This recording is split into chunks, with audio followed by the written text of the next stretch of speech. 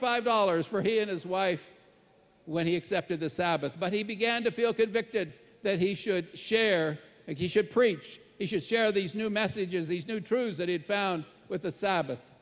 And as he did, it seemed like his money was disappearing. He had a business. He sold sash locks, but he could not make a go of it. And the money kept disappearing. And he was not quite willing to surrender everything. Ellen White had a vision even and said, John, you should go and preach. And he couldn't quite bring himself to do it. And finally, he got down to where he had one silver 3-cent piece. We used to make those here in the United States many years ago. He had a silver 3-cent piece. His wife came to him one Monday morning after John had finally committed that I will go if the Lord will open the way, and then finally said, no, I'll go anyway. She came to him on Monday, and she said, I want to buy some thread and some matches. And he said, well, this is all the money we have. I'll give you the 3 cents. Please just buy 1 cent worth of matches and 1 cent worth of thread and bring home 1 cent so we're not totally broke. While she was away shopping, there was a knock on the door, and somebody came and said, I want sash locks, and placed an order for $80 worth of sash locks, of which John Loughborough would make $26 as a result. There's a general conference session. We're at a general conference session, and there's one I must share with you, a little story about. It was 1922. The president of the General Conference at that time was Arthur Daniels. He had been president for 21 years at that point, and some of the delegates decided that it was time for a change. We need some new blood there in leadership. And so they came to San Francisco, California, where the General Conference session was held that year, determined that they were going to replace the General Conference president who had been in all those years. But there were others who were just as loyal. They were just as determined that Elder Daniels would be reelected. And so it was a contentious, I guess would be a good word, it was a contentious General Conference session.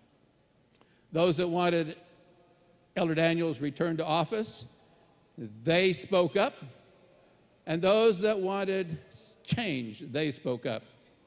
Now, on his way to that General Conference session was Elder W.A. Spicer, the secretary of the General Conference. From Chicago, his wife did not accompany him out to the General Conference session. And so from Chicago, he wrote to his wife back in Tacoma Park. And he told his wife in this letter that, I don't even want to be secretary of the General Conference anymore. I've been there for 19 years. Well, he didn't tell her that. She knew it. But he'd been secretary for 19 years.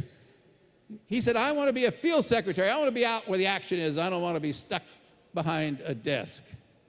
And then there is a long lapse of letters, long time span between that letter and the one he wrote from May 22 out in San Francisco. It had not been an easy General Conference session. I don't know if there was ever another time in our history when this happened. But, you know, the first thing that happens at a General Conference session after you get organized is you set up the nominating committee. Well, it was no different in 1922. So the 1922 General Conference session, the nominating committee went off to meet. And the two sides, those that wanted Daniels back in and those that wanted Daniels out, they went back and forth. And as I say, I don't know if this has ever happened another time in our session, but the nominating committee could not make up its mind what it wanted to do. So they brought the fact that they couldn't decide, they couldn't bring in a recommendation, they brought it back to the whole delegates. Everybody except an accredited delegate was ushered out of the hall, and now the two sides went at it again, those that wanted Elder Daniels and those that didn't want Elder Daniels. The two sides went at it, and the delegates could not decide what they wanted to do. Somebody must have stood, they wouldn't have had a microphone then, but stood and made a suggestion. Nominating committee. Isn't the nominating committee supposed to nominate somebody?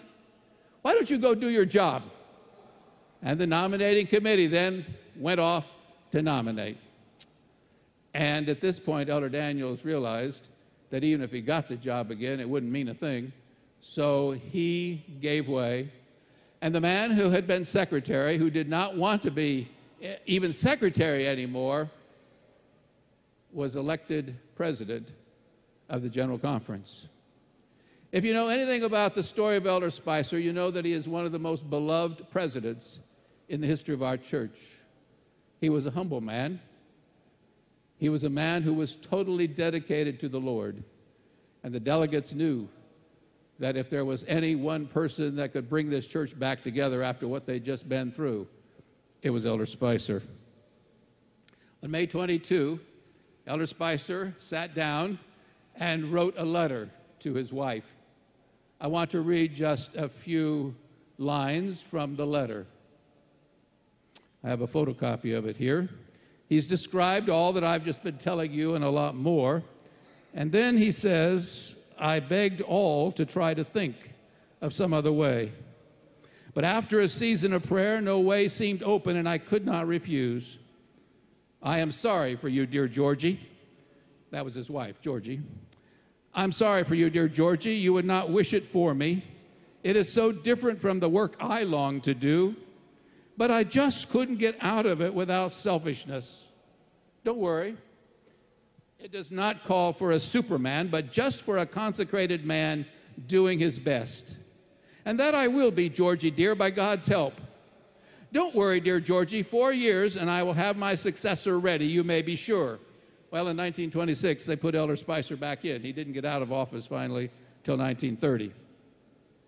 He went on to say, so, dear sweet wife, I am just your husband that loves you and would rather have the kingdom of your heart than any office honors. Now, guys, tell me, does that sound like a man that knows he's going to be in trouble when he gets home? All right, now the sentence. Now the sentence. I remember the first time I read this more than 40 years ago, and it's still, knowing what I'm going to say next from this letter, still hits me. There are no posts of honor, but only of service.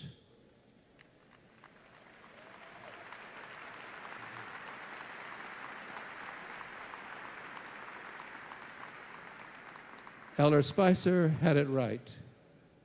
In the cause of God, there are no posts of honor, but only of service. He goes on to say, don't tell anybody what I wrote. Well, of course, I'm reading this to how many thousands of people tonight? From now on, I must be ever more careful. I love you, my own dear heart. Your W, or your Will Spicer.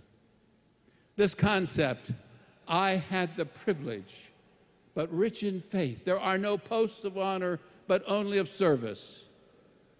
When we talk about walking in the footsteps of our Adventist pioneers, we have some pretty big shoes to fill.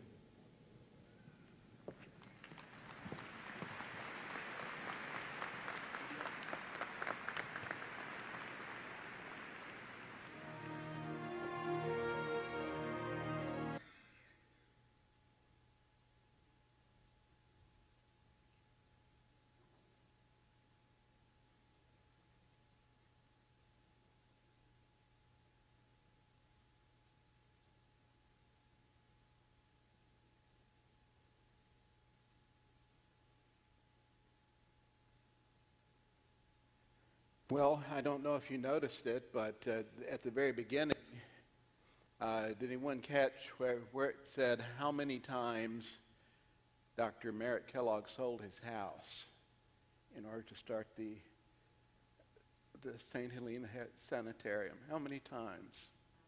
5 times.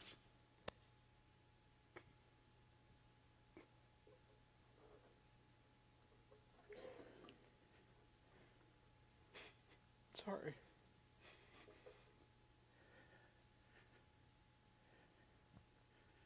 I think that's just a demonstration of the dedication that began our church, and that's the type of dedication that we need to display as stewards of God today, isn't it? Well, our offering is for the Inter-American Division. Next week will be our 13th Sabbath offering. These are the projects for the 13th Sabbath offering.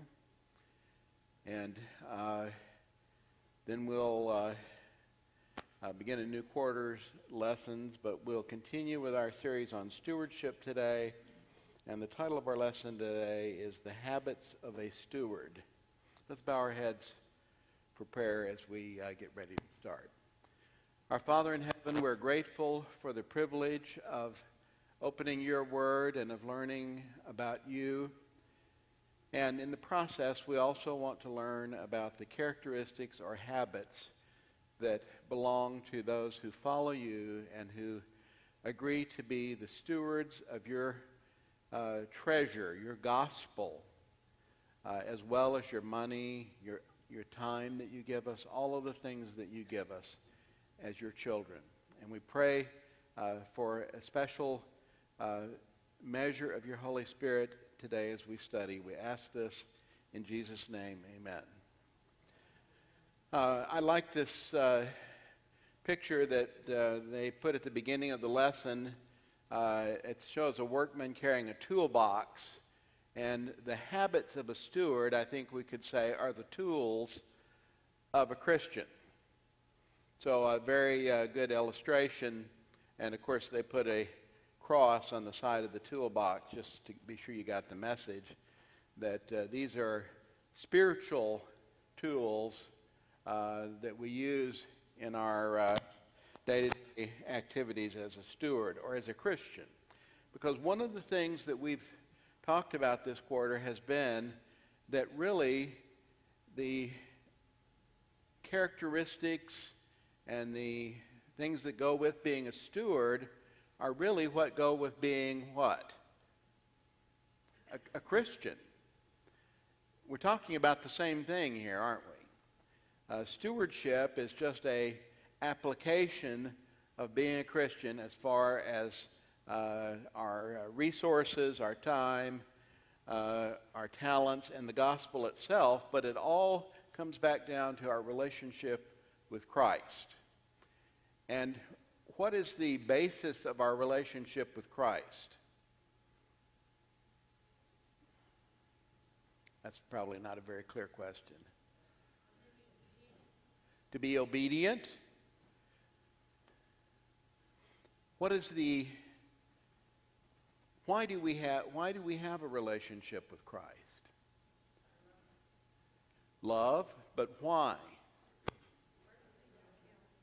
Pardon? To be like Christ? To worship God? Our relationship with Christ, being a Christian, that's what we're talking about when we say we're a Christian. It's not that you're a member of a church or that you follow a, quotes, Christian faith. People use that term to mean that that's the way you grew up. That's what your parents were, that's what you are, that's what you'll always be. It's the way you were born. But being a Christian has really nothing to do with any of those things. Instead, it has to do with being one who follows Christ. And what have we said over and over again is the reason that Christ came to this world in the first place? To tell us about God is the main and primary reason Jesus came. He came to save us, but that's even that is secondary to us knowing the truth about God. And I want to reemphasize that it is the truth about God that actually saves us. We get separated from God as sinners. Adam and Eve, the first thing that happened after they disobeyed God was they hid. And when God came and to talk to them in the evening, as he usually did, they were hiding. And that has been the case with sin ever since. And learning to trust God again is the process of salvation. And this is the process that Abraham went through, isn't it, in the Old Testament? Genesis 5:15, I think it is, says that Abraham believed God and it was credited to him as righteousness. So learning to trust God again is what salvation means. And all of the sacrifices in the Old Testament, they did not save people. In fact, Isaiah said, I really detest your sacrifices. He's giving a message from God. And he says, God says, I detest your sacrifices. So why would God give the sacrifices? Because he was trying to teach people what was involved with sin, the terrible nature of sin, the malignant nature of sin. It'll kill you. And when they sacrificed a lamb in the Old Testament, the lamb did not save them. God saved them, but the process was to teach them this lesson over and over again so that hopefully they wouldn't forget it. And so the reason Jesus came to this earth was to teach us about God and bring us back to God. And when we talk about Jesus being our intercessor in heaven, that's really what we're talking about, isn't it? That has always been Christ's responsibility as a member of the Godhead, has been to be the go-between, if you please, the one who bridges the gap between the infinite, all-powerful, awesome, amazing creator of the universe and human beings, angels. Jesus had a special job in heaven before he came to this earth of being God's representative to the angels. This is what the war in heaven came about from, was Jesus. Some of the angels said, well, Jesus is just one of us. Why should he occupy a special place within the Godhead? He had identified himself that closely with the angels in heaven before he came to earth. And what was the title Jesus had in heaven? He was the archangel, if you please. He was Michael. And he was the first of the angels. And when Satan saw that Jesus was honored as a member of the Godhead, and yet he was an angel, just as he was, he became jealous. And that's where sin came in. But God was trying to help the angels understand what God is like. And after we sinned as human beings, the creation on this earth, then Jesus was promised to come to be the one to help us understand what God is like and to give us salvation. Because in heaven, it sounds like from the description in the book Patriarchs and Prophets that more than a third of the angels at first followed Satan. But many of them changed their mind and came back to God and were saved. And Satan himself was offered the opportunity to be saved as well. If you will just put aside this rebellion, this spirit of rebellion, I'll accept you back as a full member of the family of heaven. And Satan was too proud to do that. And that's what is our problem at times, isn't it? We become too proud of our own selves, whatever part of it we're entranced with. It's usually not our own behavior, because sometimes that's pretty poor, but we regard ourselves more highly than we do God, and we won't submit to being a child of God again, and that's where people are lost. Well, the habits of a steward are really just the characteristics of someone who is learning and following God. And Christ is the way for us to do that, isn't he? Christ is the fullest example, I guess we could say, that we can see in human form of what God is like. So the habits of a steward are really, we could say, are characteristics of whom? They're characteristics of Christ, aren't they? And in your lesson there are, I think, about 5 descriptions, habits, if you please, and I think each one of them falls in this category. And this is the first one, seek God first. And I've just put in a couple of texts from different parts of the lesson on this. Psalm 119, 9 and 10 is the memory verse. And the question is asked, how can a young person stay on the path of purity? The answer is by living according to your word, meaning God's word. I seek you with all my heart. Do not let me stray from your commands. And sometimes when we read this, we concentrate. Oh, I can't even find the little button here. We concentrate, there it is, on the do not stray from your commands. And really the important part of this verse is the phrase above it, I seek you with all my heart.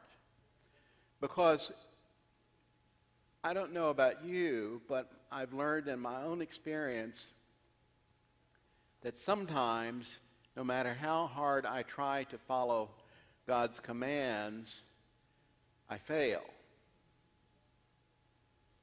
And the secret of seeking God is, the secret of living with Christ and living with God is to seek God with all our heart. And when there is a problem that arises, when we're less than perfect in our experience with God, we don't let it, separate us from God. We keep seeking after God. And this is probably the most important of these 5 habits of a steward, is to seek God first. And verse 11 from Psalm 119, he says, I have hidden your word in my heart that I might not sin against you. And in practical terms, what does that mean? To hide God's word in our heart. That's a metaphor. It means it stands for something else. What is he really talking about? Commitment. How do we hide God's word? We take it into us, don't we? And when the psalmist wrote, the heart was where people made really strong choices and dedication and so forth. We understand that really the place where all that happens is through physiology. It's the brain, isn't it? So hiding God's word in our heart means to read it, remember it, think about it, meditate on it, put it into practice. It's more than just a superficial reading, isn't it? Yes, you had your hand up back there.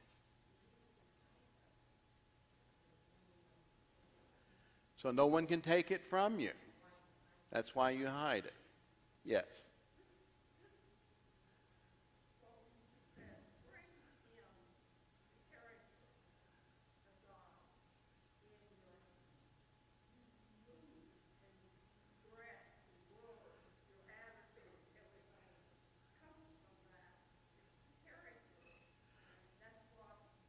So this is extremely important, what she said.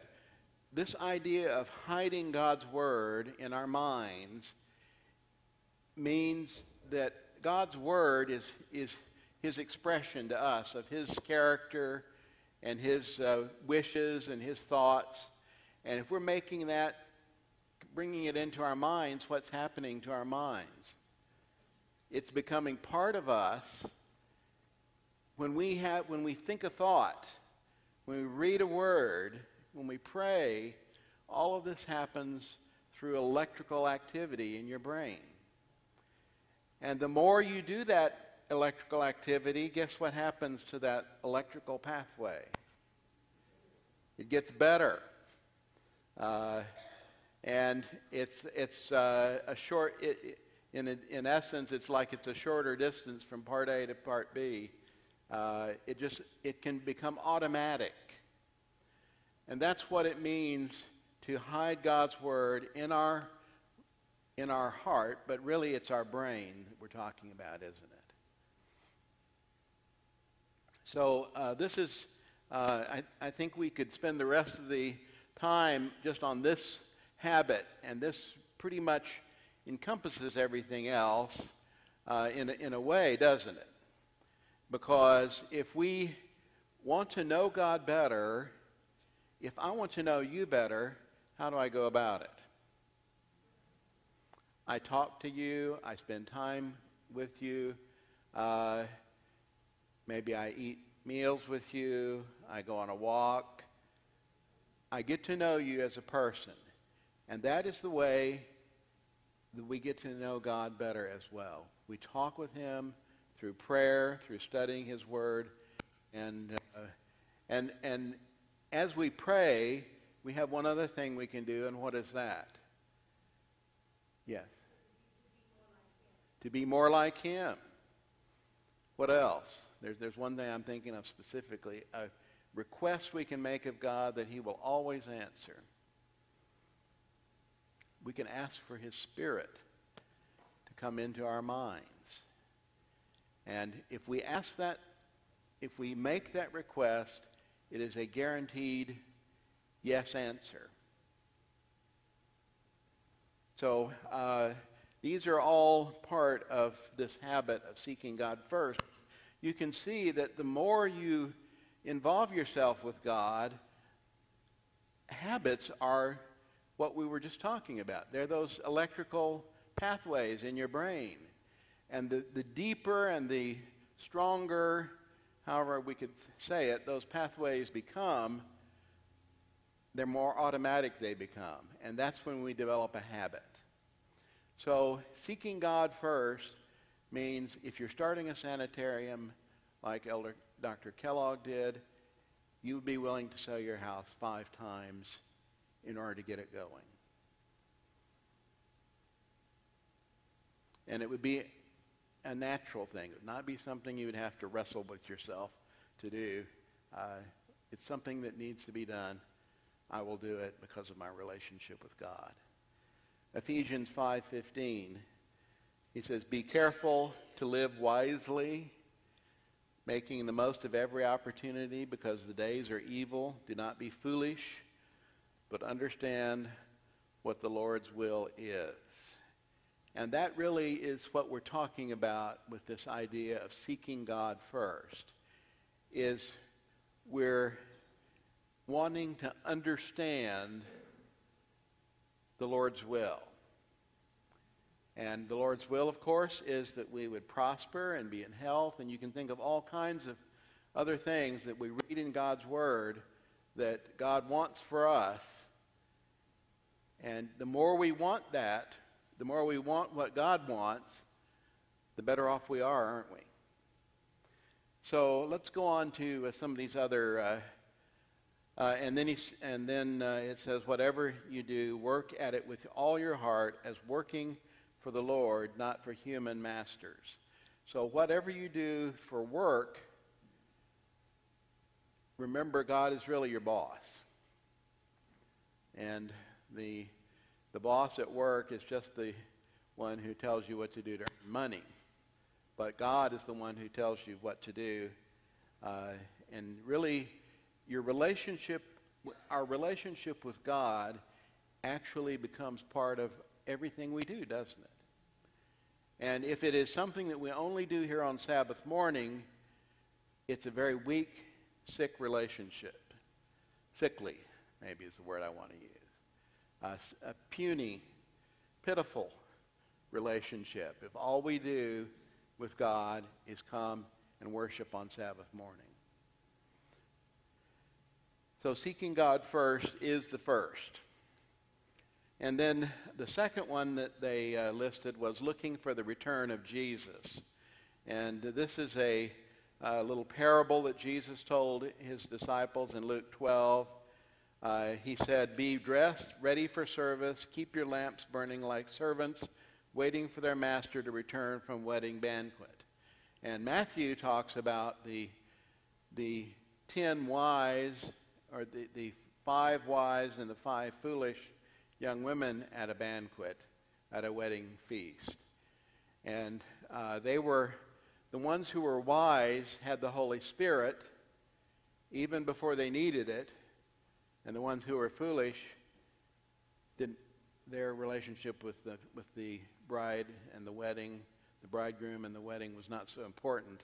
They didn't have the Holy Spirit. That's what that parable was about. But this one is about a servant who is waiting for his master to return. And he says when the master knocks, he will immediately open the door. And this kind of brings back the picture illustration that Jesus gave, that he says, I stand at the door and knock. And it's here in this parable too, that when the master knocks, the servant, and that would be us, Christ's stewards, is ready to immediately open the door. And if the master finds them watching when he comes, he will wait on the servants. Isn't that interesting? It says the master will prepare himself to serve, dress himself to serve, have them recline at the table, and will come and wait on them. See, this is part of what we're learning as God's stewards, is that the master, the king, however you want to think of it, God is the ultimate servant. What do we call the description in Isaiah 53 of Jesus? We call him that chapter of Isaiah, we call it the description of the suffering servant. And that's what God is. He is the ultimate servant. He wants to save us so badly that he gives himself, he gives everything that he has in heaven for us. And Jesus says that when the master comes, he will serve the servants. And all that's necessary for that to happen is for the servants to be ready and anticipating. It doesn't mean that they had something, there were chores they needed to do, but the main requirement was their attitude, wasn't it? And I think this comes back to what we just talked about, of seeking first the kingdom of God. If we keep first the kingdom of God, that will be our attitude towards his second coming, won't it? That it will be the thing that we are really anxious for and waiting for every day, not just the next entertainment or the next wonderful meal we can have or whatever enjoyment we can find here on this earth, but the thing we really look forward to is to seeing Christ come again. In verse 39 he says, understand, if the owner of the house had known at what hour the thief was coming, he would not let his house be broken into. You must also be ready, because the Son of Man will come in an hour when you do not expect him. The thief he's just using as an illustration of the unexpected nature of Christ's coming. And might it be today? Well, we say everything that is written in the book Great Controversy has not come to pass. I'm not sure if that's true or not. Things are so in such an condition of upheaval in the world today that I think Christ could come at any time. And being ready is a privilege in that situation, isn't it? It's not a job we have to do to be sure we get saved. It's a wonder. There's expectation, isn't there?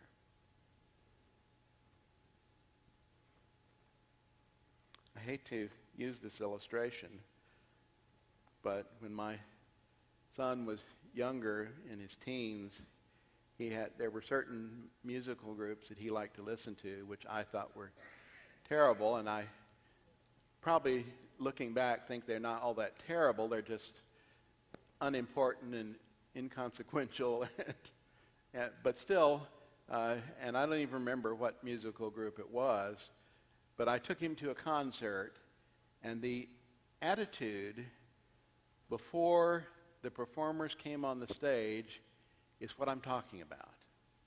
A feeling of anticipation was in this room, and everyone was yelling and clapping and carrying on. They were excited.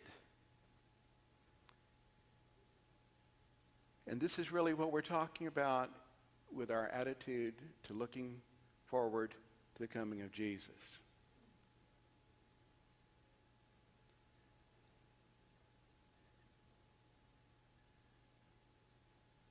The Lord says in verse 42, "Who then is the faithful and wise manager whom the master puts in charge of his servants to give them their food? It will be good for that servant whom the master finds doing so when he returns, and he puts him in charge of everything." And verse 45, if we say, well, it's going to be a long time before Christ comes, what is our attitude towards meeting Christ? It's not as good as it should be, isn't it? If we're just saying, well, he may come someday, but I've got a lot of other things to do in the meantime.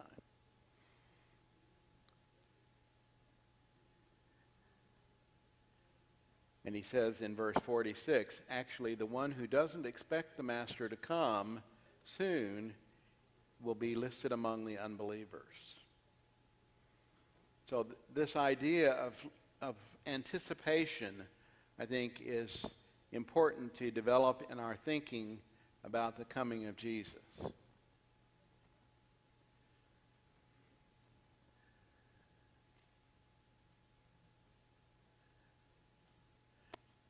Hebrews 11:10. This is the last text I want to read under this section.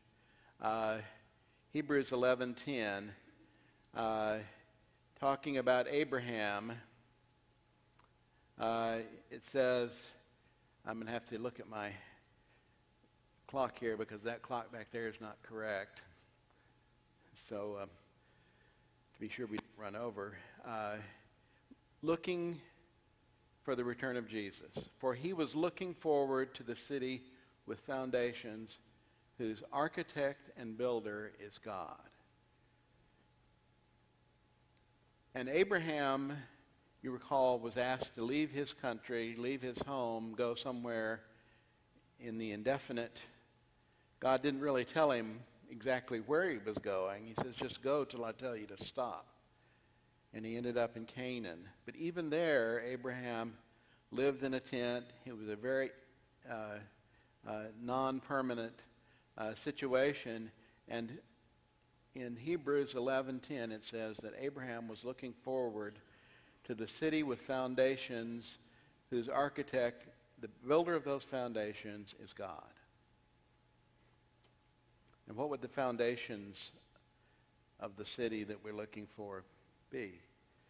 All those characteristics, isn't it, of what God is like, that we incorporate into our lives. Paul says, your body is what?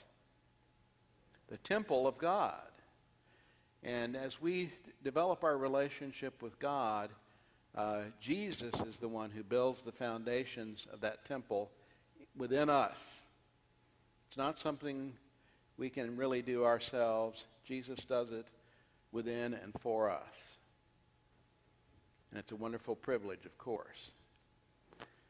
Use time wisely. James 4:14 says you don't even know what's going to happen tomorrow.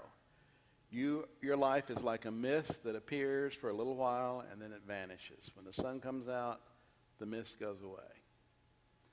And that's just to emphasize that our lives here on this earth, as stewards, as servants of God, seem very temporary and transient. And as such, we need to get busy and get done what needs to be done, don't we? We don't have time to waste. We don't have time to spend idly watching mindless entertainment on television and on the internet, reading mindless entertainment in books and magazines, or even spending our time, as many people nowadays are wont to do, looking at the news. Because all of that is temporary. And when you look at the news, you don't know exactly if what you're hearing is correct anyway. And it's all temporary. We need to be spending our time wisely. Psalm 90:12 says, "Teach us to number our days so that we may gain a heart of wisdom." And again, what we're really talking about is not a heart, it's our mind. Well, our time is up. This is our drill for an emergency situation. So the plan is for everyone to get up and find your nearest exit and exit out there and wait for probably 5 minutes until you hear that horn go twice. Okay? So if someone was loose in here with a gun, or there was a fire or something that we had to leave, that's the plan.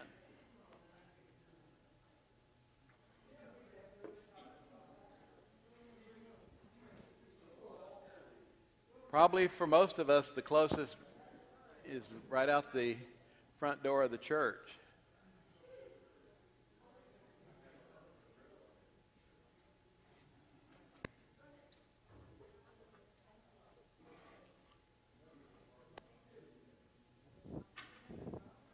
They're not moving very fast.